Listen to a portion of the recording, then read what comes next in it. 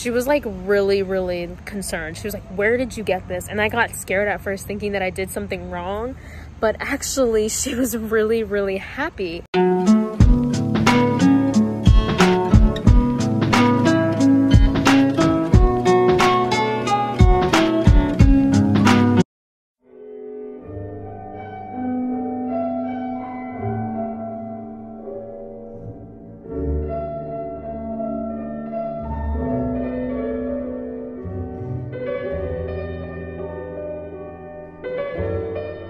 Hello everyone, welcome to the vlog. So today I went to the Lancaster downtown market. I was on the hunt for some herbs. I have adult acne and I have discovered a couple of herbs that may potentially help me with some of that. And so I went to the local herb shop. I really recommend going here. And this is what I got. I got nettle, burdock, and licorice root.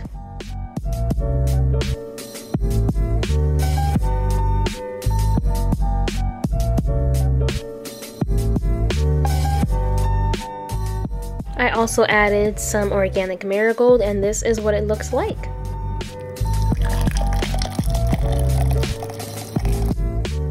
When I was in high school, I really enjoyed berry salads, but I haven't been eating them in several years. However, I decided to change that up, and I did a strawberry and kale salad.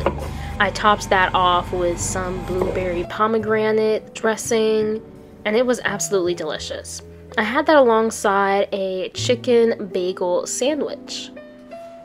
Hey y'all, I am about to show you guys an herb that has been in my parents' backyard for several years. This is spearmint. Spearmint is an awesome herb with tons of healing properties.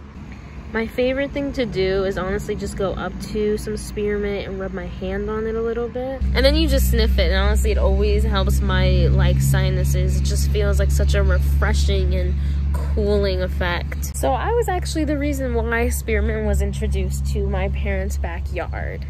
I used to play a lot in the alleyway behind my house. Yerp. There it is. And I was always that kid who liked to grab really pretty flowers and weeds and bring them home to my mom as like a little bit of a bouquet. She would always get really mad because she'd be like, you can't be going in other people's yards. And I'd be like, yeah, I'm not going in other people's yards, Mom. I definitely was. But one day I found some really pretty herbs and they smelled good, and I wanted to take them to my mom. And it was actually in the backyard, which now that I'm looking at, this might be red clove. More on that in a second. I took these things from the alleyway and I gave them to my mom. She was like really concerned. She was like, where did you get this? And I got scared at first thinking that I did something wrong. But actually, she was really happy.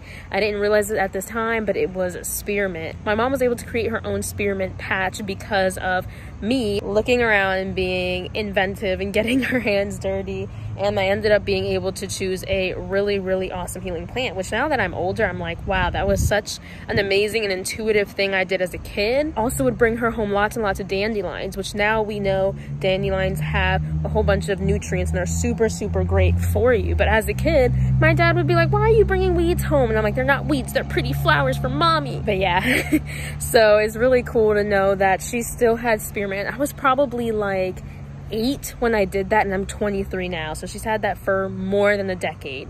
Wow. Anyway, I know that clove also has really great properties too, and I kept thinking to myself, I've seen this flower before. Now that I'm back here, I'm like, holy shit, I think that's clover. I just double checked it on my plant identifier app, and that absolutely is red clover. I can search up how to properly forage red clover and take some home to work with me.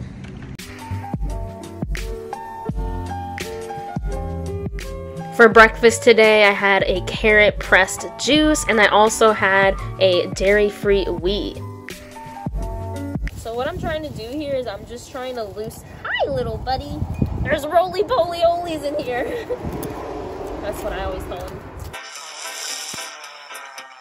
He's roly-poly-oly, he's small and smart and round. But yeah, I'm trying to loosen the ground around so that I can pull this out because I want the whole root and the greens. I actually watched a video that the best time to pick these to make like salads and stuff is like earlier in the spring. Now it's kind of towards like fall, the leaves just become like more bitter. But I think we could still try to make it into the pesto. This is some trippy shit, I'm not gonna lie. Whoa, look at that. Look at that, there's like a liquid that's formed on the end. And over here too.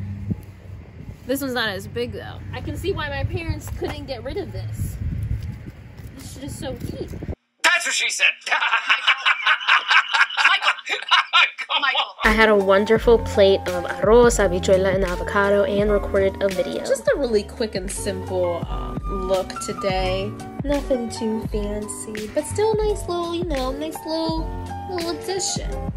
I also just recorded a video, and so I don't even know what video is gonna go up this week because that means now I have 2 completely recorded videos. So we'll see which one I decide to do on Thursday.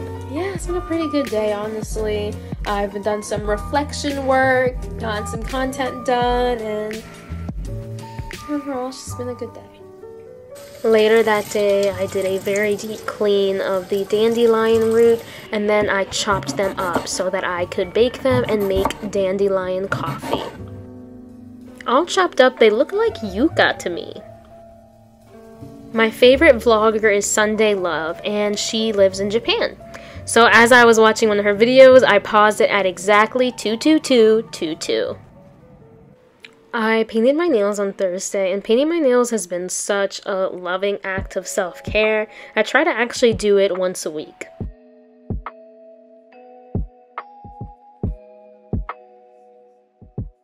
This is my design. I did yellow with a trippy acid smiley face. That night I began painting a clay mushroom I have that I am going to be using for a really cool candle idea. I won't share any more right now, but when it is done, I will show it to you guys. Hello, beautiful people. It is Friday, and I am about to make a smoothie. Where's my Bob Burgers fans at? Well, if you won't eat our food, then chalk on your reviews, huh? Does this taste like enchilada ass? Eat it! Anywho, I made a chocolate peanut butter smoothie with sea moss gel, turmeric, coconut almond milk, and a tahini cup. If you're interested in a tahini cup recipe, I will link it down below. Look! Someone is skydiving!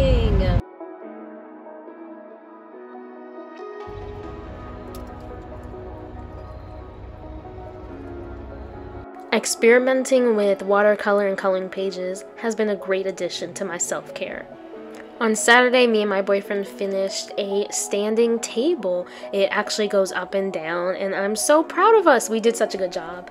Hello, beautiful people. It is Sunday, and I did my makeup, and we are about to go to the thrift store shortly. We are on the hunt for clothes to do our Valorant cosplay for. I finally got my boyfriend to choose something that we dress up together as for Halloween. He chose Valorant. So, we're going to do that today. We got our new disc in.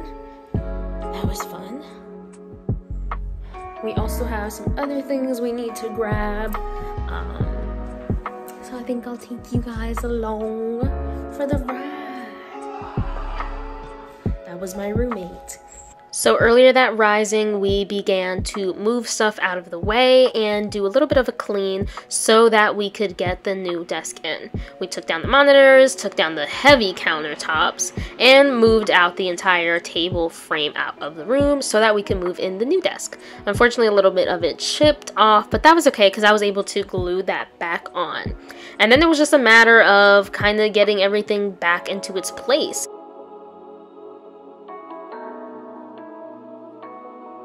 The cats were very interested in the new desk, but ultimately received it quite well. Here is the final look. It looks so good. I'm so proud of us, and I'm sure this won't be the only table we'll ever build.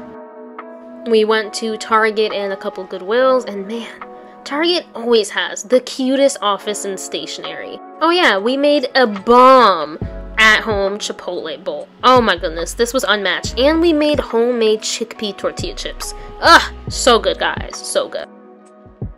Anyway, y'all, thank you so much for watching. Stay safe, stay blessed, stay grateful. Peace, love, and light. Namaste.